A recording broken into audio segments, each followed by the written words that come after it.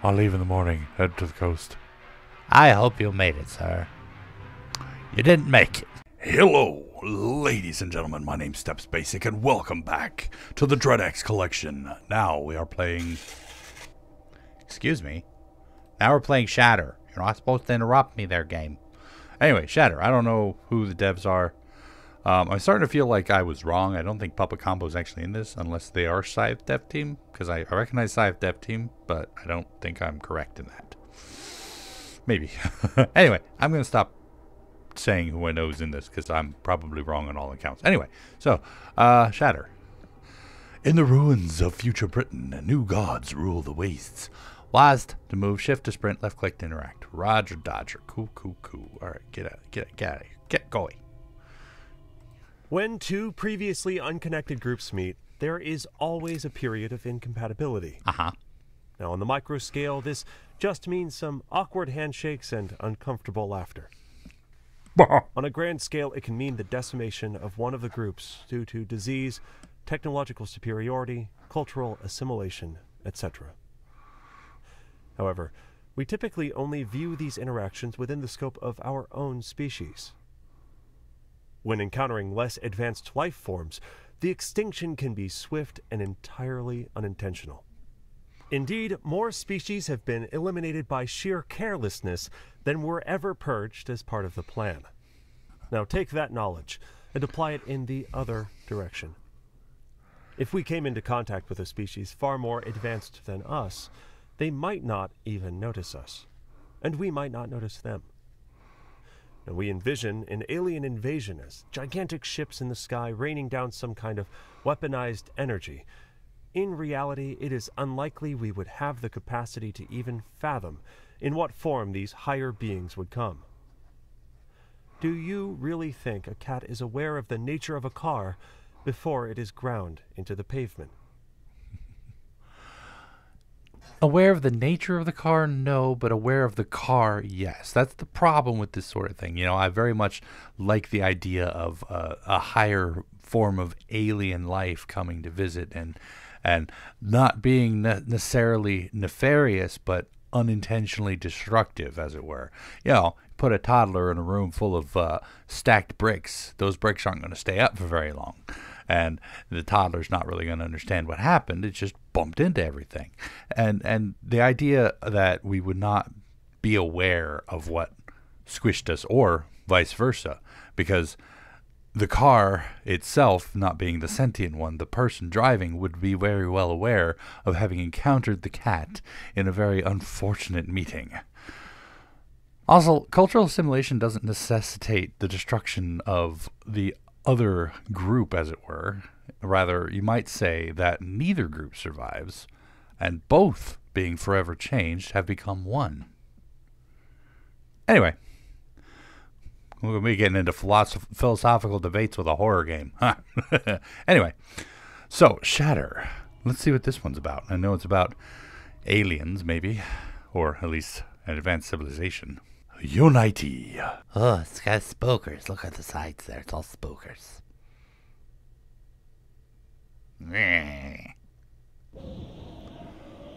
These guys are cool looking. I love the color scheme. It has nothing to do with it being my regular color scheme. Alright, let's get into this and see what it's like. This one. Praise Morrigan. So we're in the fall of Britain. That's a bad.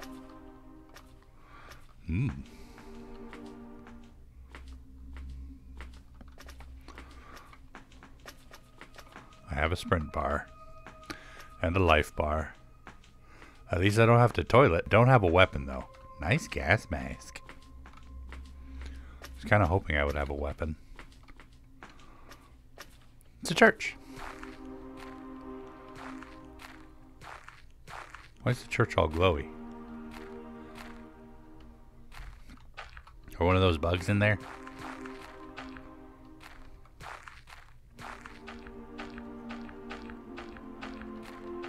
Oh no, somebody watching TV. Cool. Hey buddy. Well, this is a surprise. New faces are rare enough, but it looks like you've got no neurals. None at all. You know the gods rule everything outside London, right? Without neural access, you'll be dead before morning.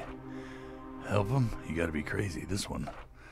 Tell you what, down the hill there's a town. If you could even call it that. If you find any neurals there, I'll configure them for you. But just so we're clear, you'll owe me. Cool. I'm sorry you have such a manly voice, ma'am. Oh, I'm not connected. Can I access the television? No. Can I access the phones? That's not a phone, that's a power box. Alright. Get me into the neural, sir. Ma'am. Flashlight? A simple torch. Press E to turn on and off. Like most tech in Britain, and this is a battered old thing, clearly repaired by many different hands over the years. Cool. Don't really need a flashlight at the moment. Be careful. Radiation.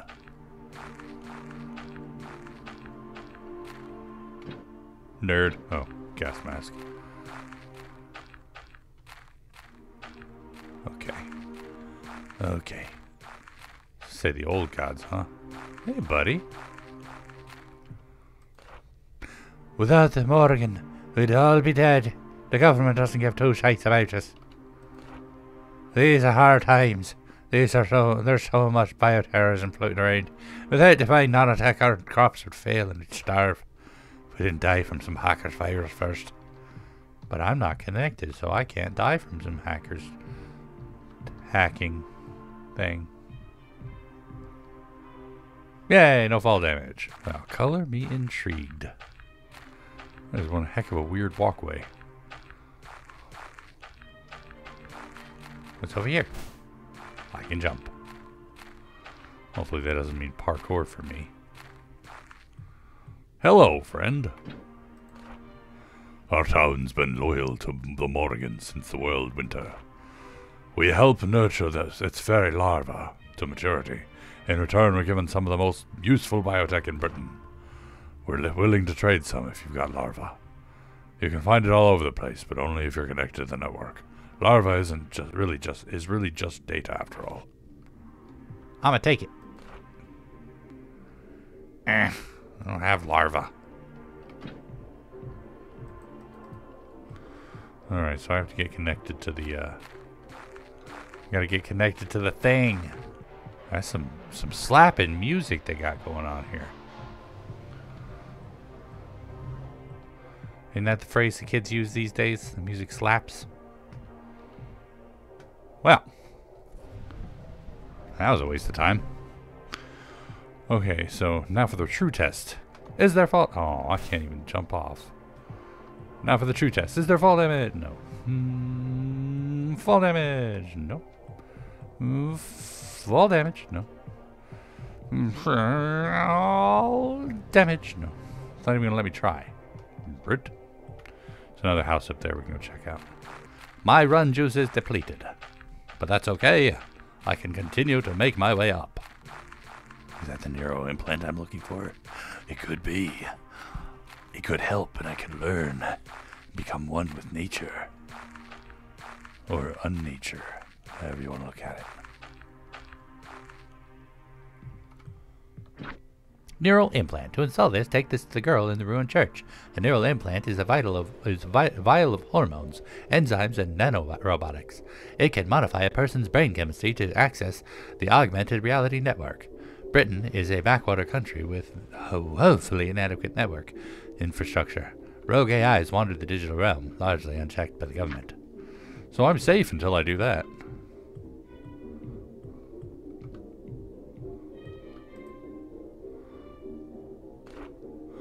I thought my escape from London would be euphoric. For 30 years I've toiled in that dreary hack, following the loudspeaker orders during my tyranny. They said the countryside was nearly decontaminated, that we could move back to a paradise of the green rolling hills, for this place is a wasteland. The local town, if you can call a cluster of crumbling brick walls a town, were kind at least. They gave me some biotech, which I'm obviously not going to use, some pagan nonsense about gods. If I could get out of the country, make it to Nigeria, to Abuja or Lagos, I'll leave in the morning, head to the coast. I hope you made it, sir. You didn't make it. Well, you tried at least. My bad. Hey, lady, I got that nanotech thing you wanted. Well, looks like you found a neuroinjector. The right hormone config will get you on the grid. Wrong one. Break your brain. So give it here and stay effing still. Unless you want a mental capacity of a turnip. I don't know. Turnips are pretty smart. Maybe I could be a turnip. Your brain has been configured to access the augmented reality network. In the metropolises of Abuja or Tokyo, this would mean a world of seamless capitalist integration. But in backwater Britain, outdated network infrastructure is ruled by rogue AIs, worshipped as gods. And there, done. If you see any weird stuff like giant pink insects and stuff, don't worry. They're just our AI overlords. Oh, winky face. This better be worth it. Thanks, lady. Whoa. Okay, there's a lot of giant pink insects. Do you want to save the game? Sure. The game has been saved. Hello. You're cute. Oh my god, they're so huge. Rogue AI. Larva. A premature form of fairy, often traded as currency. To create its successor, a fairy will coalesce raw network data into larvae. Fairy applications are loyal to a certain god, executing commands as needed. They also display fondness of humans, and if nurtured in society, so their larva is valuable. Cool. I got a larva. I got a larva. I got a larva. Hey, hey, hey, hey. I do that. Do got me a larva. That got me a larva. I gotta go up there. Check out the dead guy's house again. I was kind of hoping he was hiding a larva in here, but nope, apparently not. Let's go check out Mama Bug up here. Hi guys, how y'all doing? So when do I have to start killing the big bugs? Oh, this is a little nerve-wracking.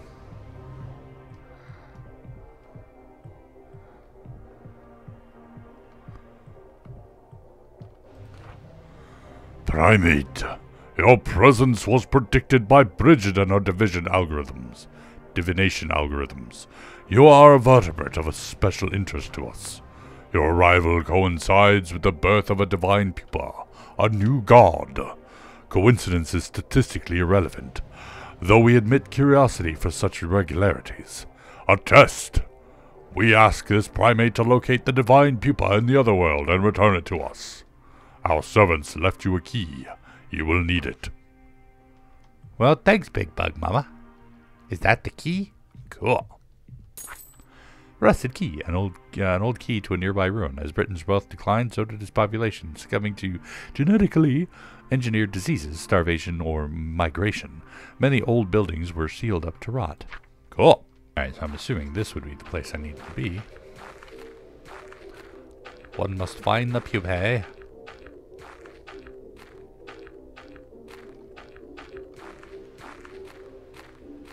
Hey, buddy.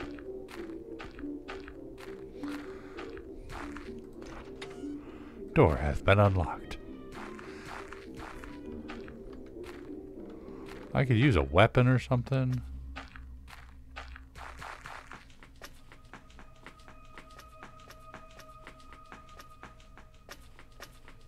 Hey, guys. How you doing? If you want to get through, speak to the corporal. Okay, hold it right there. This is government checkpoint. You're too thick to know what that means. It means F off. Unless, of course, you fancy giving this corporal something they can spend back in London, eh? None of this larvae poop. Real money or F off. Alrighty, Corporal. Hey, Bugs. Get 'em! Ha ha ha ha! You guys suck. So larvae is not nearly as abundant as I was led to believe.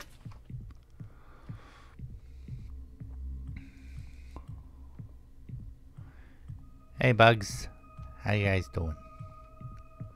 Some bugs in the system.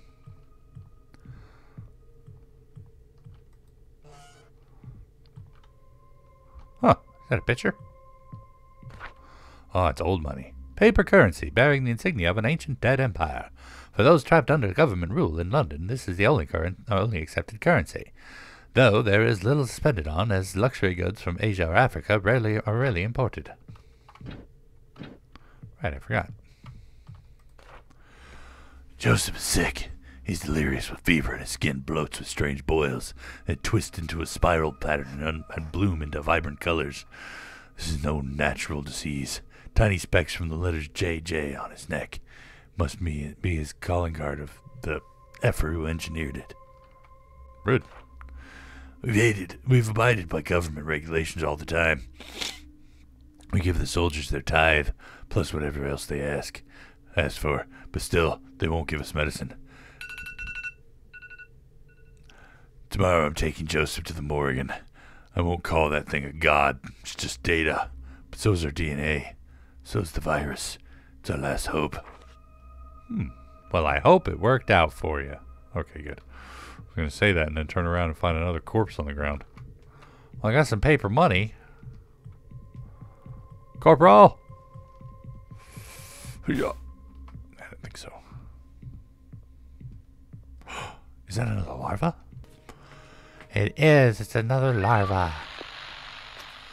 Sweet. Now I have 2. 2 of the 6 I need. Oi, Corporal. Got some Kizash money for you.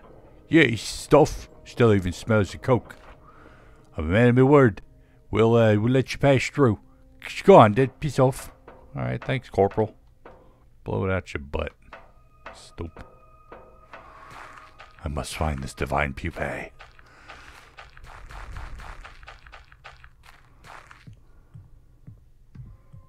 Zarates. Oh, fairy larva. Hey, bird. A phone box.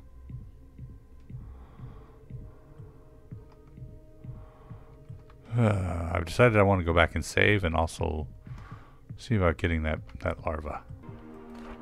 Yes, please. So the Morrigan wants you to recover a divine pupa. Some joke. Alright. You'll never make it back from the other world. Most folk avoid it like the plague. But if you're bad enough to try, I've detected some weird signals coming from the ruins atop that hill. Could be an otherworld access point. Oh, if you're attacked by hostile software in the otherworld, you'll be booted out. And the people will start to die, so be careful. Sure, thanks, buddy. Never thought you cared. Alright, moving our way up the hill then. So far, I'm digging the atmosphere of the game, but the genre doesn't feel very horror. Feels very sci-fi as opposed to horror. Which is unfortunate, but don't get me wrong. Not like I don't like sci-fi. In fact, I very much like sci-fi. Okay, well, that'd be the entry point to the other world they were talking about. Ugh. Nice little smokers. I like the smokers.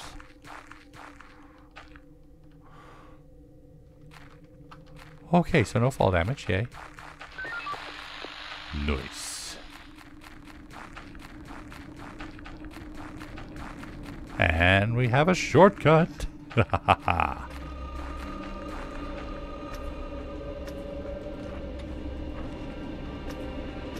Sweet.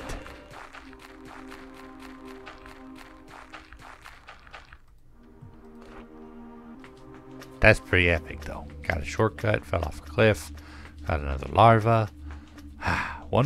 Two more larvae, and I'll have enough for that upgrade thing. Let me circumnavigate this building, make sure there's nothing lurking on the other side.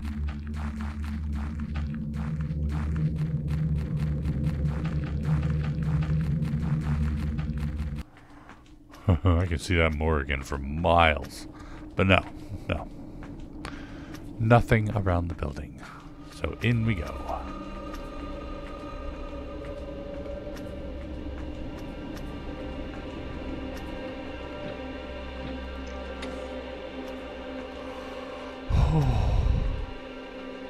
Okay. The music amped up and we got a little bit more horror atmosphere to it. One thing people fairly realize is just how powerful an atmosphere can be to a game. Could make or break your game if you ain't paying attention to it. Of course, I don't like it. It's getting loud. Thank you.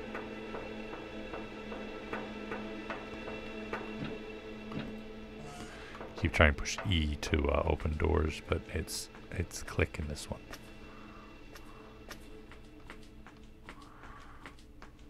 Hello, pupa or larva.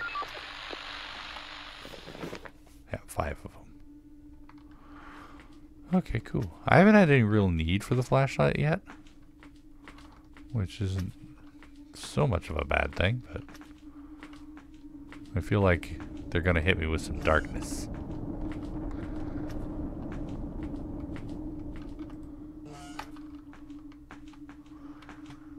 What'd you think? They're gonna hit me with some darkness? Cool.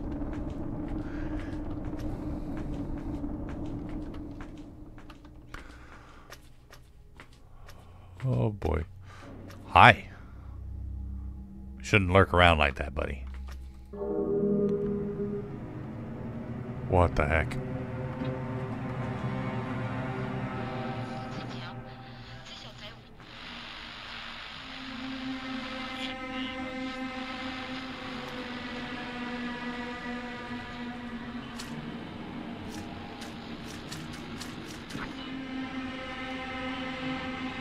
Chrysalis of a god, bring this to the Morrigan without leaving the other world. While most larvae will undergo metamorphosis into a fairy, in exceptional circumstances a god is formed. The pupa, hungry for data, consumes an obscene amount of network resources. For this reason, it can only exist in the other world, an imperfect simulation of reality.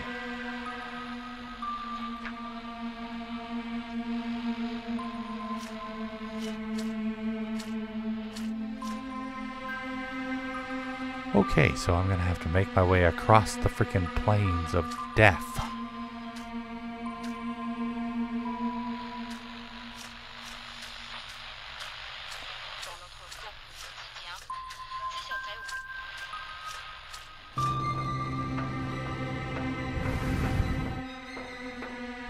I hope that door is still open, that shortcut door is still open, because I don't want to go across the big plains. Thank goodness for the enemy's propensity to babble.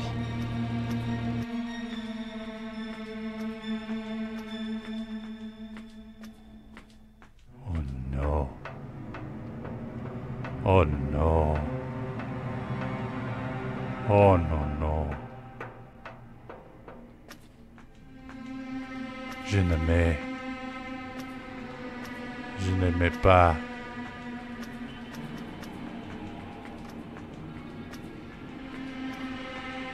Janime.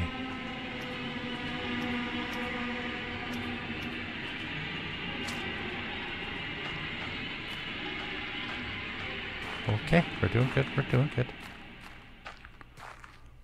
My friend isn't here.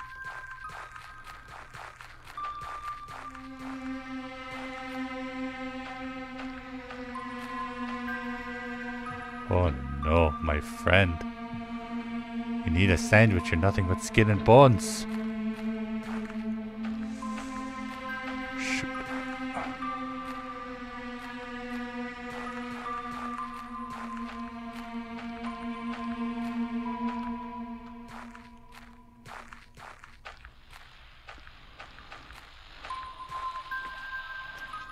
Don't get too close.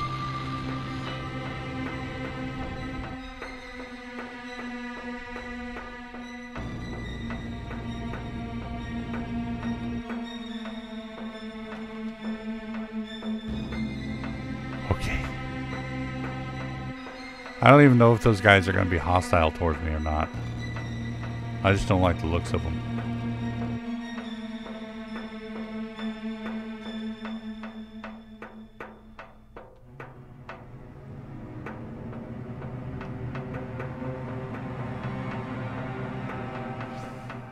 I have made it. Up we go.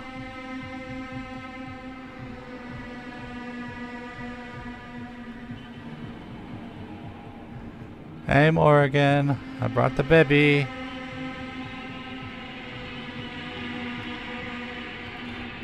The primate has retrieved the divine pupa. Normally, a fairy would retrieve such a precious entity. I was mocked by the other gods for sending a primate. Yet you succeed without being slain. You are a noteworthy vertebrate. The divine pupa you brought will soon mature. It would likely become a minor deity, little more than a fairy. But a single anomalous simulation predicted something exceptional. A near omnipotent god that could reshape Britain as it was wished.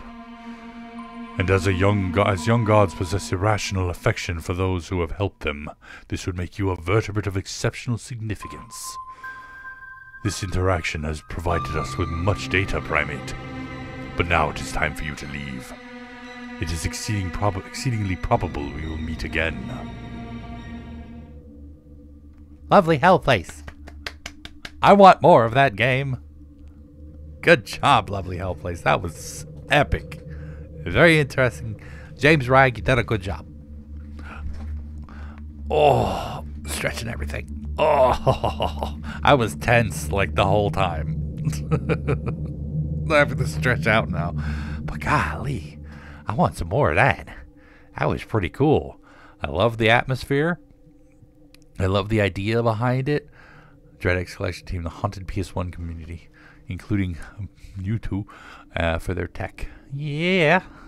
I want more lore, and I want everything. Like, this needs an upgrade, a huge upgrade of awesomeness, just more expansive. There you go. But there you go. That is Shatter. Yes, please. That is Shatter. Wicked cool. Great idea. Fun.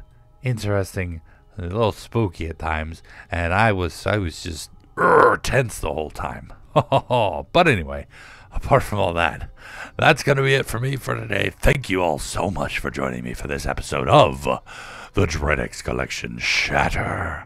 Hopefully you enjoyed it, and if you did, please go and poke that like button for me if you'd like to see more from me. Make sure to hit that subscribe button, and of course, as always, you're more than welcome to leave a comment down in the comment section down below, and I'll get back to you as soon as I can, when I can, if I can, you know all that jazz, and tune in next time, as we go on to Scythe Dev Team and their Karthunk.